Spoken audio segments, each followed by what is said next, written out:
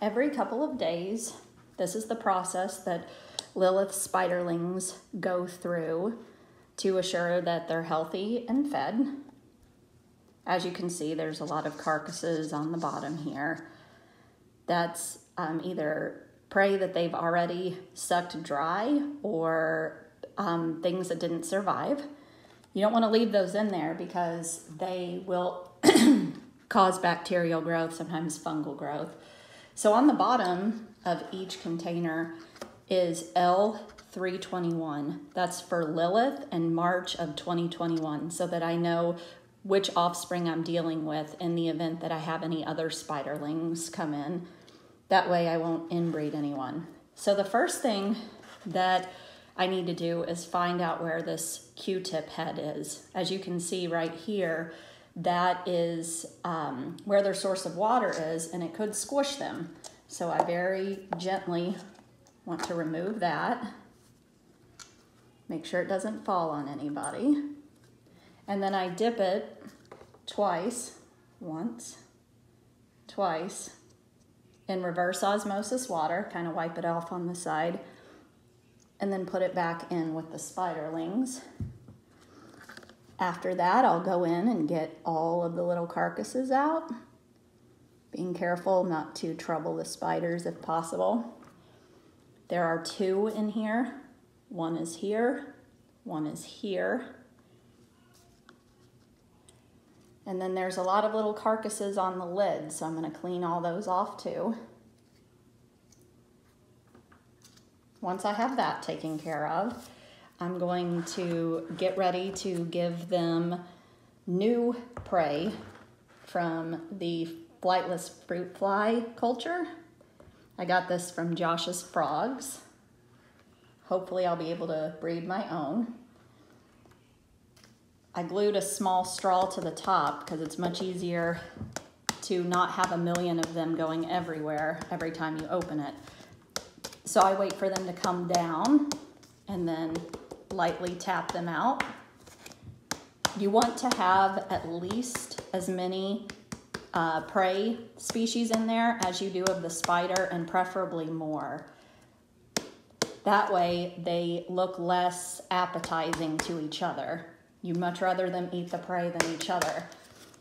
I do feel a little guilty about live feeding like this, just because it feels like I'm sending someone to Narfle the Garthak, but when doing a project like this, unfortunately, these are predators, so it's a necessary evil. Once I have their flies in with them, I'll gently turn it again, watching that Q-tip, making sure that when it falls, it doesn't fall on anybody.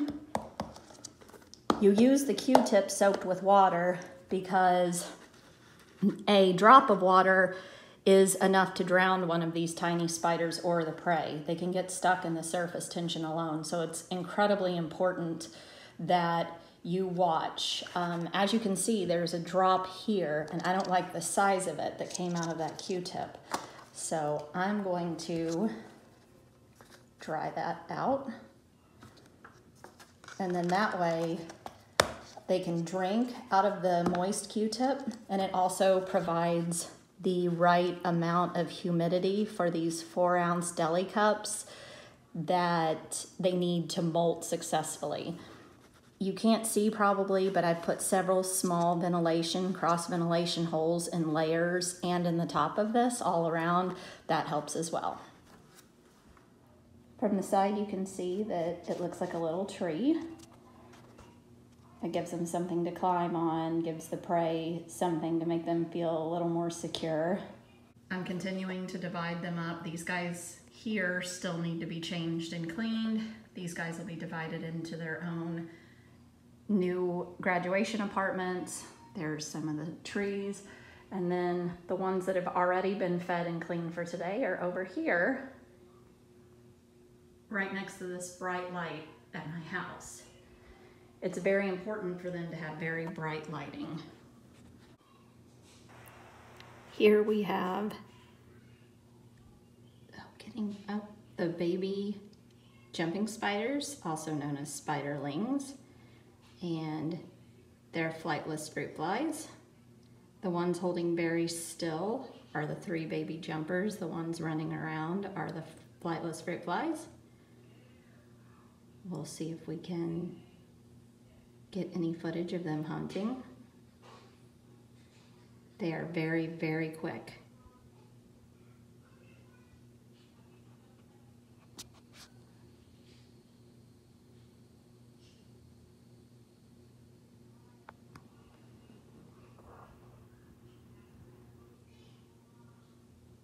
Oh, almost, almost. Oh, and the one on the bottom got it. His brother stunned him and then he got it.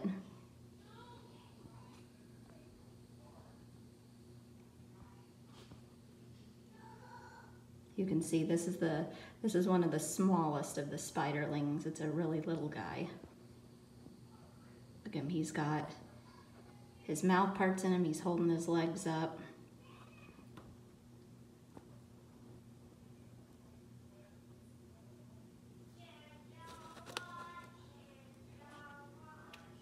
Uh-oh, he's gonna walk over by my ink.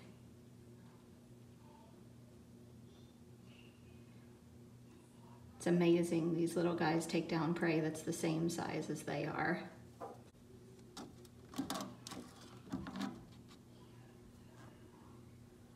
It looks like the little spider is winning. There, now the spider's on the left. The fruit fly is on the right.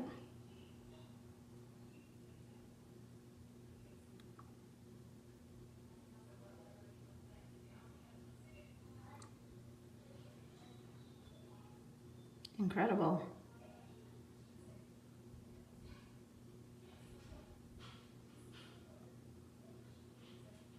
Is he gonna take him up his little tree?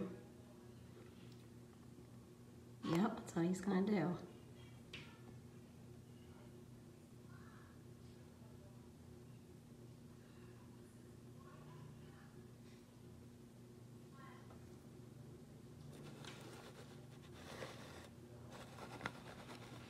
There we go.